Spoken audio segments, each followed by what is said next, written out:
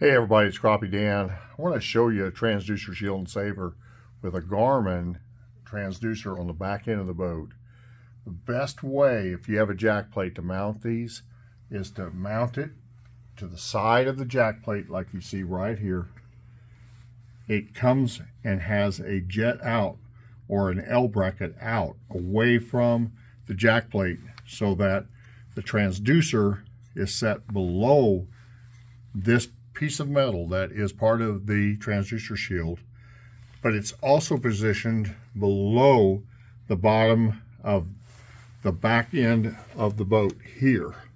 So it allows the water to come off of the chines of the boat, come up over the bottom of the transducer so that you can read it when you're running.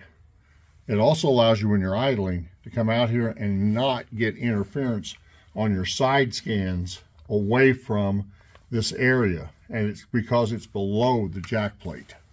So this bracket is extremely important to get your signal below and out away from the jack plate and away from the motor mount.